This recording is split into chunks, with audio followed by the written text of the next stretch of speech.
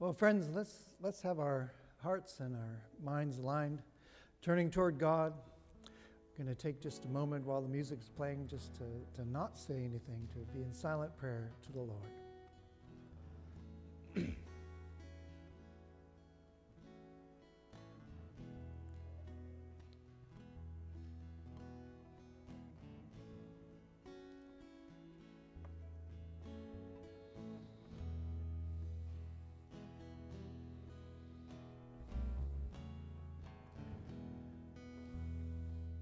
Lord, we have thanksgiving that should pour forth in praise. Your hand has been with us. Lord, you have sustained us and directed us, given us salvation of our souls, called us to the heart of your Son. Lord, we thank you for all the answered prayers, for the things that we know that your hand has been in. Thank you for Cindy McComb, her foot to be healing. Thank you that we saw Patty Housel in the first service and from her foot injury. Lord, we thank you for guiding us through our days and providing for us. Lord, we ask that you hear the compassion in our hearts and that there would be a return from you of mercy and help. For Sally Warner for a surgery this week, for Jerry and Heather Bodders as Jerry recovers from a stroke.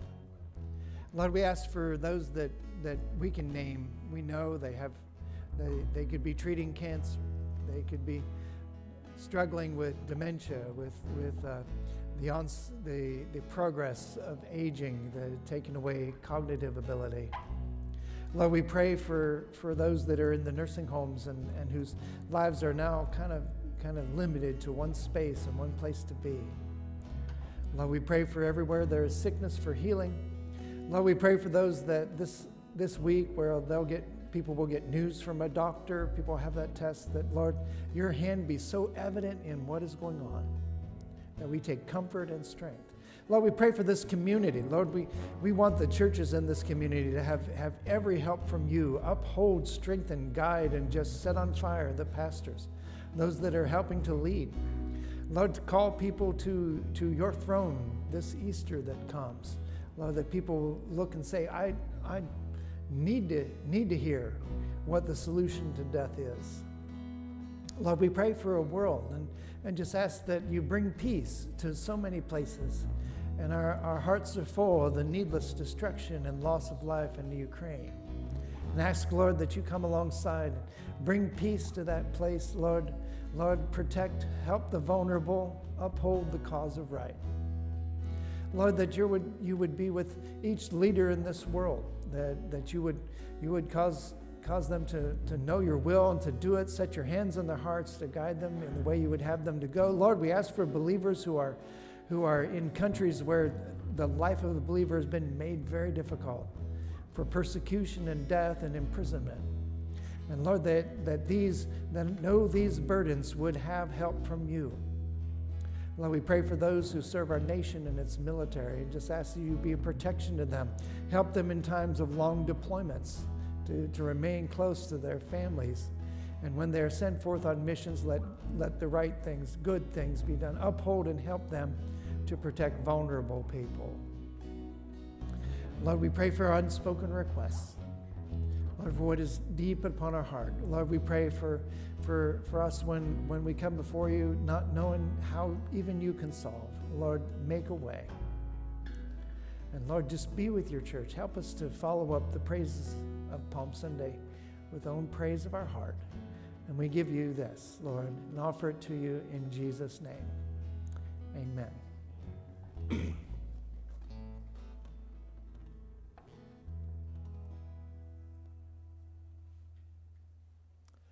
Now, the scripture that I want to share with you is out of Hebrews chapter 2, and it's beginning at verse 5 and down through verse 11, where it says, "For it was not to angels that God subjected the world to come, of which we are speaking.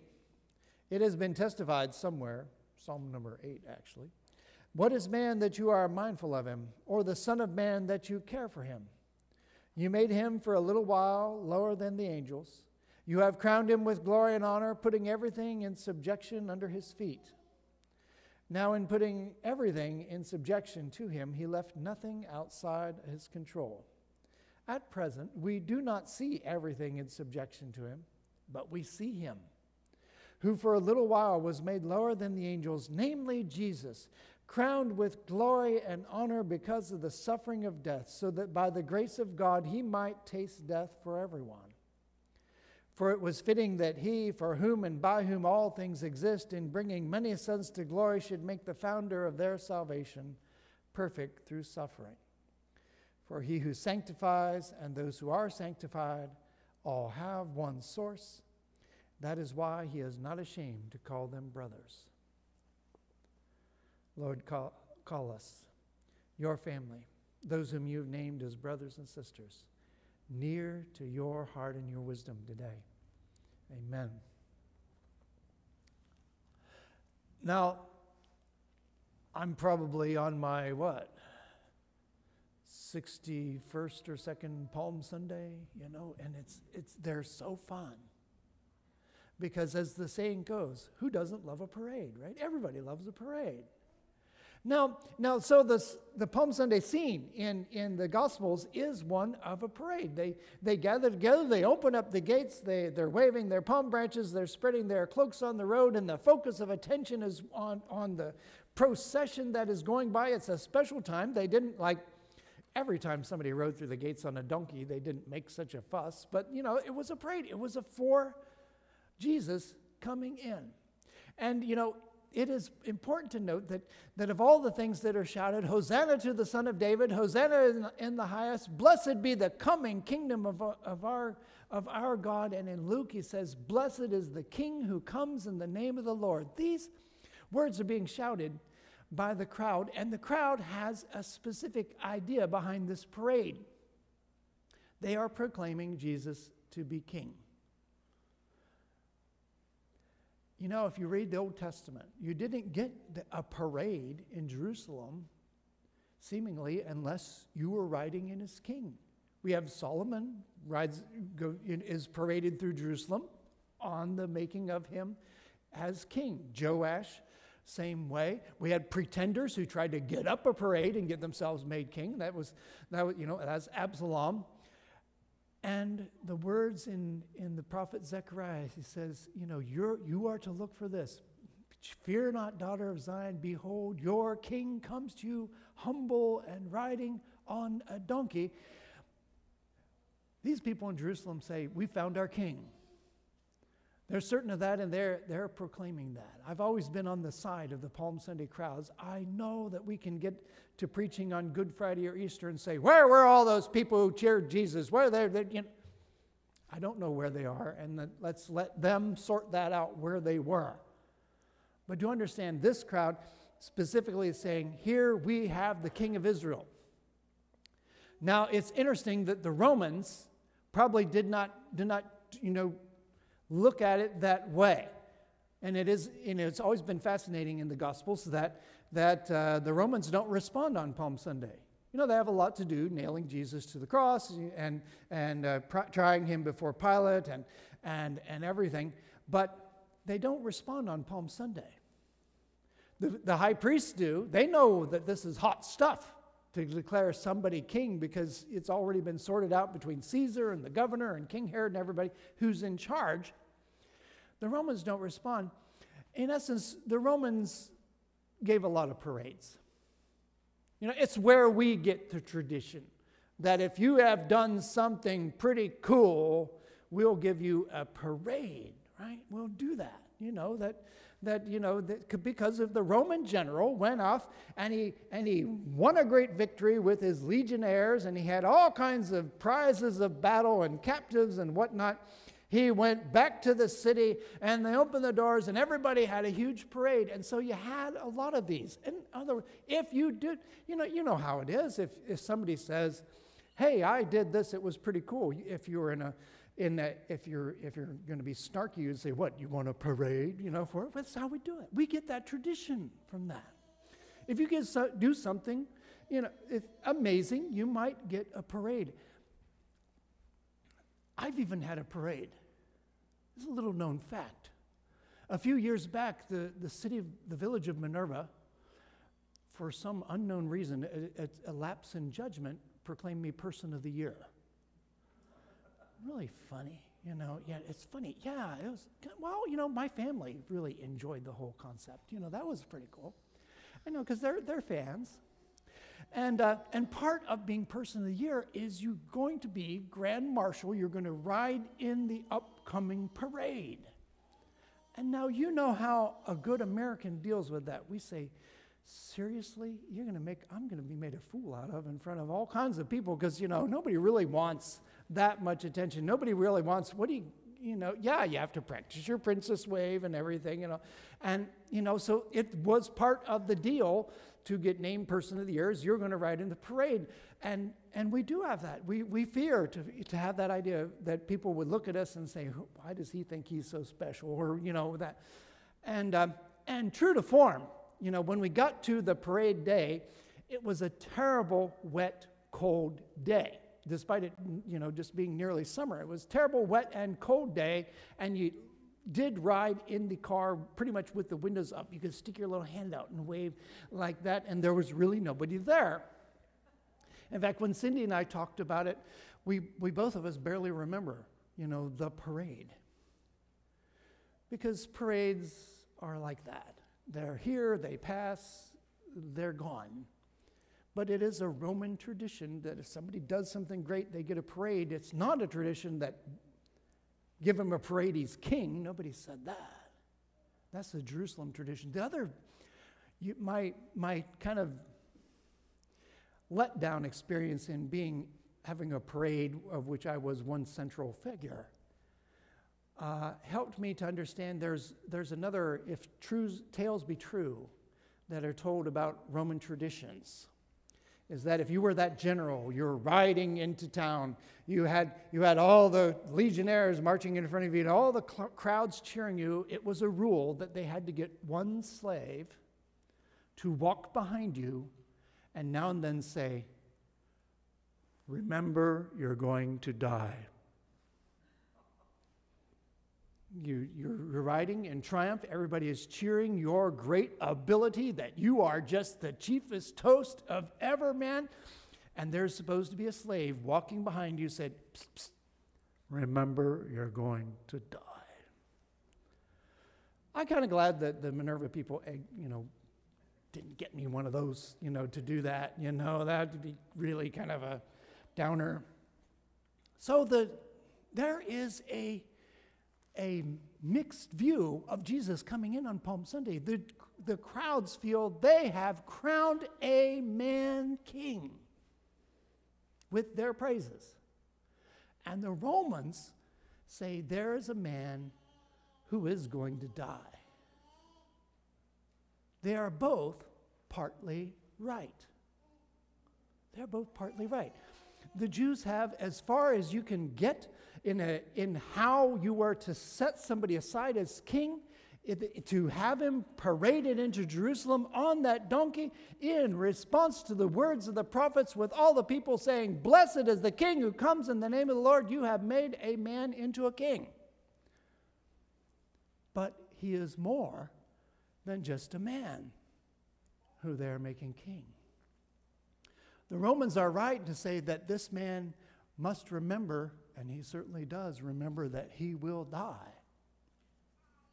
But this is a man who, after he has been properly, legally, and by all accounts, certainly been put to a natural death, will then walk right out of the tomb. He is more than both of those groups think that he is. You see, the Hebrews 2 makes a phenomenal claim. Makes it at least 3 times just as it gets going. It was not to angels that God subjected the world to come, which means it has been to Jesus that the world to come is subjected.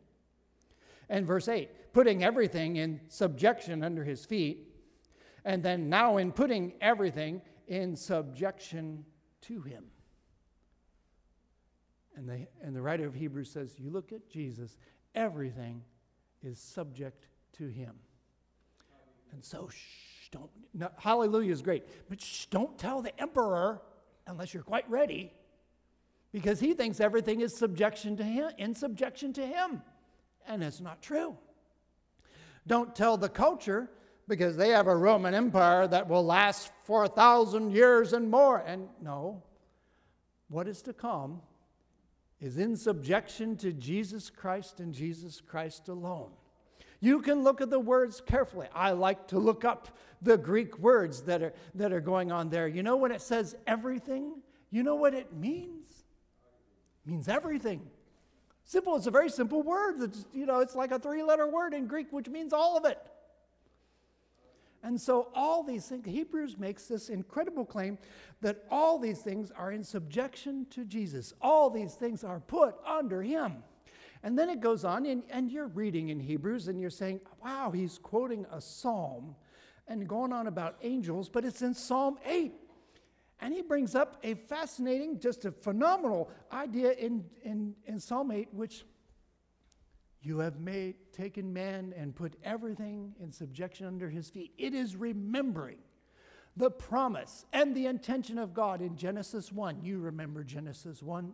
You've been through there. God made the light to come and the dry land to appear, and day and night and stars and moon, and finally fashions human beings and says, they are made in our image, and he says, have dominion over the plants, over the animals, over the birds of the air, and the fish of the sea. All things are to be in subjection to mankind. The Hebrews brings that back up. It says, this is that kind of order. This is that kind of authority that Jesus has. Goes all the way back to Genesis 1. And everybody had supposed that this was an idea that was long, because if there ever was a slam dunk, seemed to be continual victory of Satan, is this business of us having dominion over anything. Because by the time Satan had finished with mankind, we could not handle anything correctly. Don't you agree? You can put us in families to show us how to raise children and how to love one another when we have all these common interests, and we'll still end up screaming at each other. You can put us in communities where we can uphold and support and solve so many problems and pave a way for the weak to have better times and for the vulnerable to be protected. And we will not agree, even in as small as a community as you can get. You can give us a world with beautiful resources, with a seemingly a boundless expanse of means to make life better, and we will have bitter wars, and we will fight, and blood will be shed. If anything has been proven by the history of mankind, is that Satan has succeeded to make us incapable of managing or handling one single thing right. And so, you would suppose that would be one dream of God's that would be set aside, but God does not give up on stuff. Do you know, the addict knows that. The person that must admit, I have an addiction. I have an addiction to, I have a struggle with, this is, because you can have a terrible evening. You can fail in so many ways, or even worse, know that you would have failed if you'd just had a chance. And you can go to bed feeling like the worst mess that ever was, and do realize you will wake up in the next morning and there's God poking you in the ribs saying, come on, another day to live for me, a fresh slate. I have you as one of my children and living for me with a transformed life that is entirely sourced by me. Let's get going. You would think after you had failed so many times or so miserably and so shamefully that God would say, forget that. But no, parents know that. Again, you puts us in families, and we have these people to love and all sorts of wonderful things to do that are just joy to accomplish. And we can fail. We can be ashamed of how we have performed. And we can go to bed feeling like that, and God will wake you up in the morning and say, guess who you are? You're a mom. You're a dad. People to love. They're that way. God does not give up on stuff. And God did not give up on his creation being under the dominion of a man. He called his own son to take that very place. It says that everything is in subjection to him. Now, do understand, subjection, that is a word you can look up in the Greek New Testament. It means organized under. It was exactly the description of what an army unit does when its commander says, okay, let's go. They get organized under that. They have a common purpose. They uphold one another. They're listening to the direction, but there's a movement of wills toward accomplishing that goal. It is organized under. It is different than just saying Jesus has great power. He has power plus authority. It is always good to remember that God combines power and authority. There is a difference from power and authority. If you go to one of the gift shops in Sugar Creek and you have a bear in the back of your truck and you take the bear out of the truck, put him in the gift shop, what will he do? Oh, he will smash all the china. He will trample on the nice little quilts and things. He will break into the jars of honey and eat them with his tongue. He will make a complete mess. And then you could say to that bear with all truth, you have great power here, but you have no authority. Power to do whatever you want, but no authority to make this place what it is supposed to be. Subjection under God is God's power and authority are both operating. It is different than just being obeyed. Because putting everything in subjection to God, to saying all this is under his leadership and his authority, sounds to us. It sounds to me like if he is crowned king, then everybody just obeys him. Everybody does what he wants. That's not quite how we should look at it. You know, as Americans, having fought one very costly war at the beginning of our nation to get straight that we don't have a king, we will usually struggle at this point because we will say to us, well, and we have no experience of this. It is not if everything is subjection to Christ, because it says here, we do not at this moment see everything in subjection to him. It would have been well clear and known to people of the day, having met kings. If you're a king, it doesn't mean everybody obeys you. Because if somebody disobeys the king, does that make the person not a king? No, it makes the person who disobeys a rebel. Once there is a king, we are all either servants and subjects, free subjects of that king, or we are rebels. The king is who things are subject to, the organizer, the one who has, this is the vision for this life. This is what makes creation into, and human life into what the vision of God the Father is all about. And people can turn away from it. People can be in outright rebellion to it. And we understand that, yes, we understand authority is not always obeyed. We know that you could put a human king that could be ill-informed and make bad decisions, could be selfish and make bad decisions, could be influenced by other people. All that is true, so very rightly we try to restrict the powers and separate the powers that rule over us. But we are not asked to find one who is incredibly smart to lead. We're not asked to find one who has great gifts and administrative abilities to lead. We are given one who is perfect, and he is crowned before us. We see him crowned, is what the letter to Hebrews says.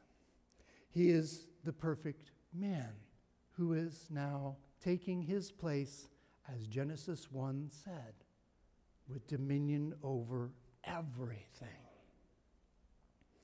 And he is made perfect through suffering. One last thing to maybe adjust your thinking on.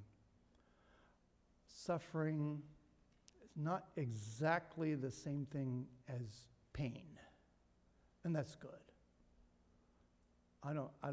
My children have lived with me when I had a raging toothache, and I don't know they would say Dad was perfected when he had a bad toothache. Maybe not.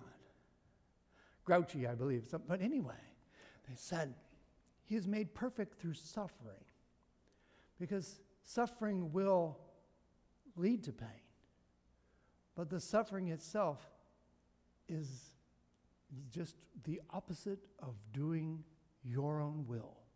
Remember the line in the King James, you had the children in here, and Jesus says, "Let the children come unto me." The disciples were chasing them away, right? But in the King James it says, "Suffer the little children to come to me." We always scratched our head. That's one word we translate into more modern English, because no, I'm not suffering if you bring children. I love children. No. It says, but it's exactly that sense. You don't want the children here. I want the children to come. Suffer them to come. In other words, don't do what you will, but the Lord says, do what I will. He is made perfect through suffering, because as he approaches the cross and his crown of thorns, he is going to tell his Father, "Not my will, but thine be done." As he lives out those words in the Lord's Prayer, "Thy will be done, thy kingdom come." He is made perfect because he has demonstrated what it is for a human life to be entirely surrendered to the will of the Father, that he will be crowned king because he is entirely in line with God the Father, as none have been since the creation of the world. He is that one who can stand with everything in subjection to him. And so, I'm reading this, and I come to an insight. I have one of those moments where I say, I have a king. I'm not sure I ever looked at it that way, that I have a king. Boy, a resident of the state of Ohio in the United States of America has a king.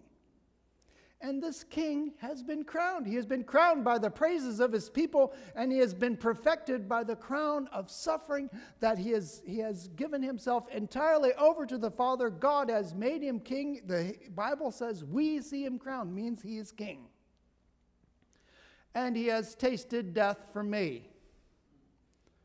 Seemed like that's why he became king, to taste death for me. You know, that the king would do anything for me.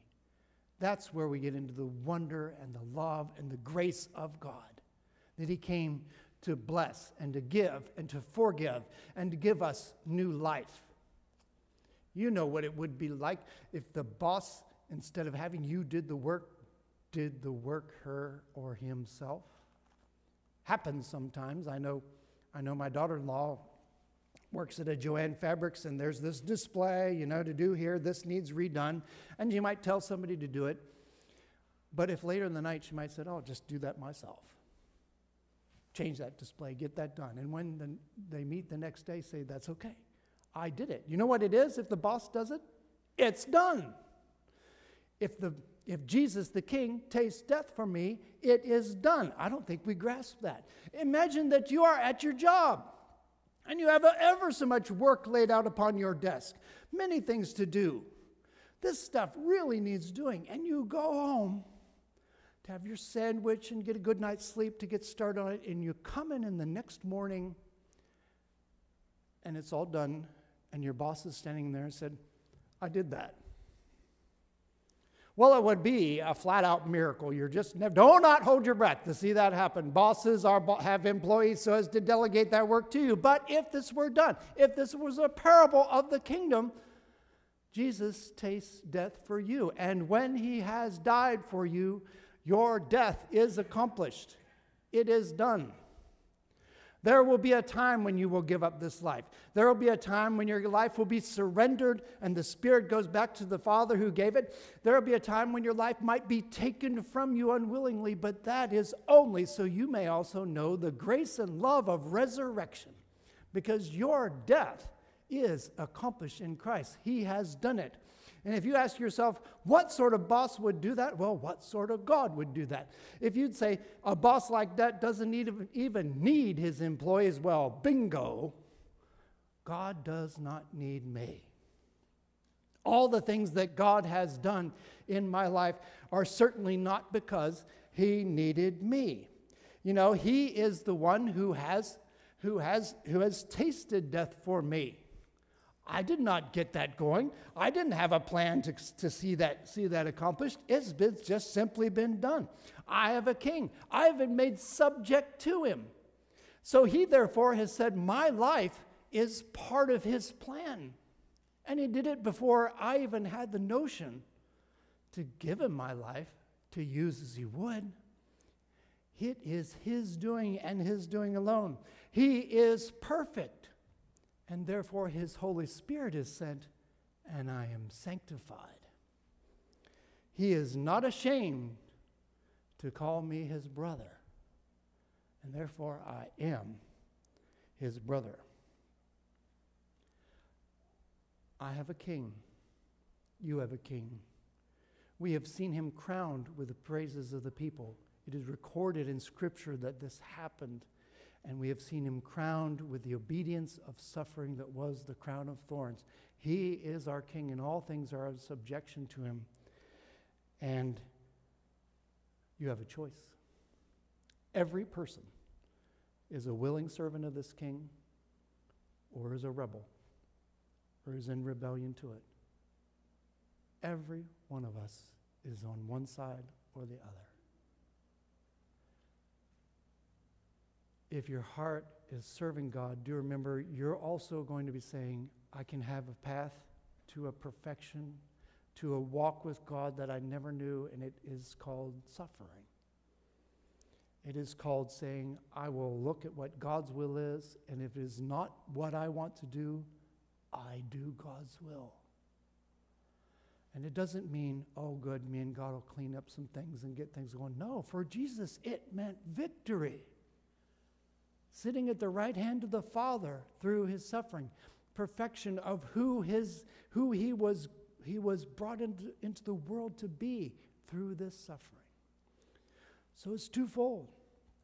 My friends, are you one of the servants or one of the rebels? I don't know. There is no other way to say it, but we are all sinners and fall short of the glory of God. We're all under the sentence of death, and Jesus makes this offer. He says, well, guess what? I am king. You can serve me, or you can stay in rebellion to me. It is absolutely your choice. But for my servants, I have tasted death for them. For all of us, if our hearts are right with God, understand, he is saying, I'm going to continually show you my will, and you'll see if it doesn't line up with yours, you know what you need to do to find the heart of Christ working in your life. It needs to be God's will and not yours. Let's pray together. Father, we ask that today we be especially set aside to love you, to serve you. But my friends, for you listening, with our heads bowed, our eyes closed, if you want to tell God, okay, finally, I will serve you. Lord, you know all about my sin. You know all about where I've wandered and what I've done, but today I turn. And knowing that your promise is firm, that your death on the cross is that payment for sin, that your door is wide open for me to come, I come running. I'll put my hand up to say, Lord, to me, it's me coming today to be your servant. I hear you will call me a brother or a sister. Lord, may that grace be mine. And for all also, as you're listening, is there that place you're letting his will go undone?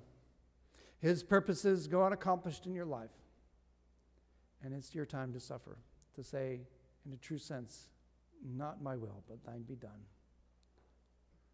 Raise your hand to say so. Come to the altar to pray. Seek him. as the praise team sings. In Jesus' name, amen.